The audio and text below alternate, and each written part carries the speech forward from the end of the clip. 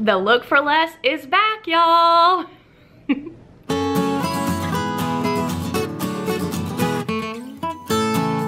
Hey y'all, it is Hayley. Welcome back to my channel.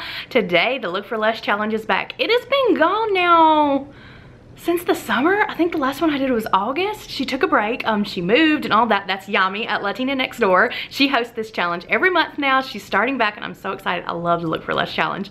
Her co-host this month for January is Natalie at Design to the Nines, which I love her too, y'all. She is great and she hosts a Power Tools challenge every month as well, which is super fun to participate in. But that is the host, that is the co-host. I want you to check out their channels, link below. They're amazing. They do great DIY things and great decor things. You're gonna want to check them out and you're gonna want to be sure and check out the playlist link below because there's gonna be a ton of inspiration and a ton of stuff for cheap, y'all. The Look for Less challenge, that's exactly what it is. It's finding something that is real expensive and saying, nope, I can make it for cheap. So that's what I'm doing today. I wanted to do some stuff for my Valentine's decor. Y'all, do you love my little donut earrings? So fun. AliExpress for like less than $2. Cheap.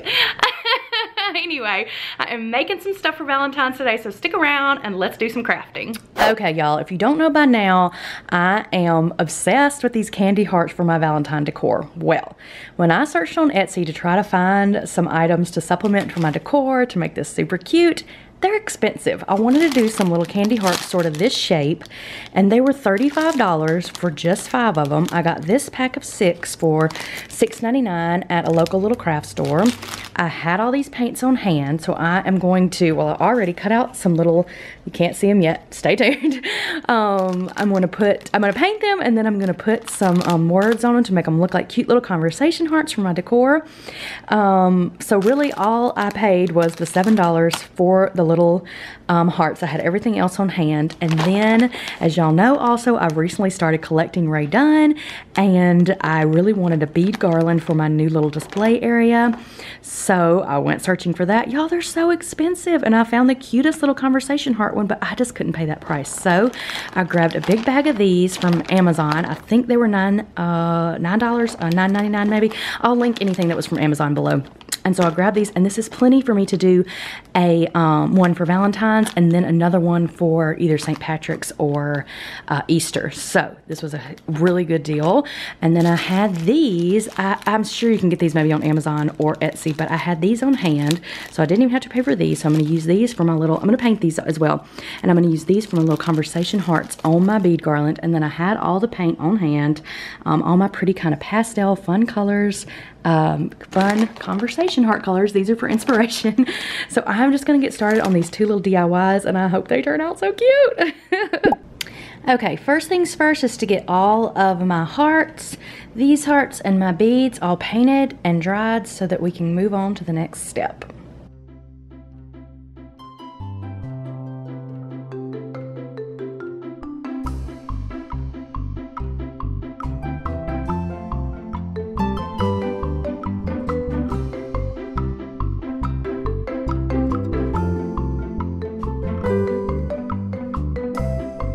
All my hearts are drying nicely. Oh, I just love these colors. I think that's so cute. Now I'm gonna start on my beads. I just have this old pinwheel from, I don't even know what this is from, and I stuck some on here so that I can easily paint them, and hopefully they will dry nicely on this little peg. And then I will get started stringing them on some of this jute twine.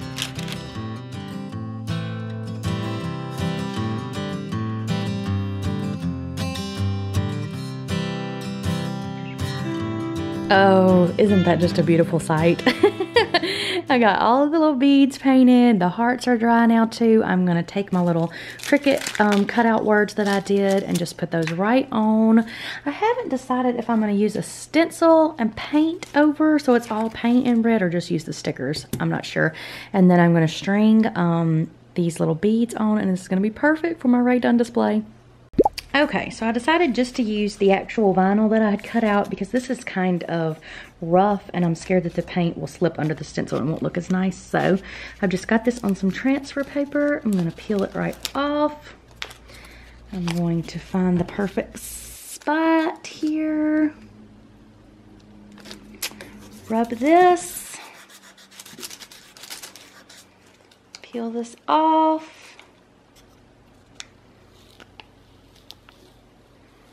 And then we have the cutest little conversation heart. Oh, that is so fun. These turned out so precious. I love them. I can't wait to start decorating with them. So cute. So before I string the beads with the little hearts on it, I want to write some little messages on them. And this is just way too small to do with my Cricut, so I am just gonna have to freehand.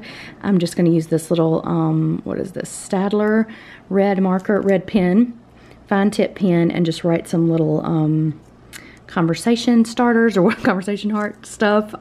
Where's my yellow? Messages right on here. Just freehand it and it'll be fine, y'all. It's gonna be cute, I hope. Okay, that's as good as it's gonna get. Maybe nobody will look real close once I get it all done. Okay, I have got my twine. I just put a little piece of tape on the end and I'm just gonna get started. Hopefully these will go right on. And I don't really know how I want to do these color-wise, but I'll just play with it until I get it right.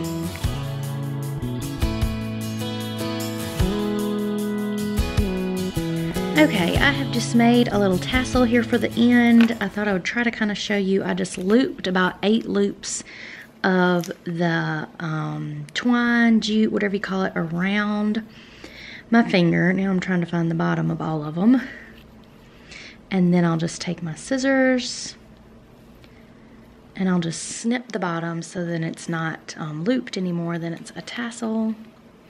I don't think you're seeing anything but my hands moving around and around. Okay, there we go. So I've got all the little ends. And then I just took one little piece of jute here and I just wrapped and wrapped and wrapped and double knotted that so that it is on there and it has a little hole. Is this making any sense? And that's the little hole that I'm going to put this end piece through so that it sticks. So now I'll take these and tighten them. And then I'll just snip to make the tassel. Cute, cute, cute. And then I'll take my other end over here and I will just feed it through these little holes at the top. Where are you? I see the end. There we go.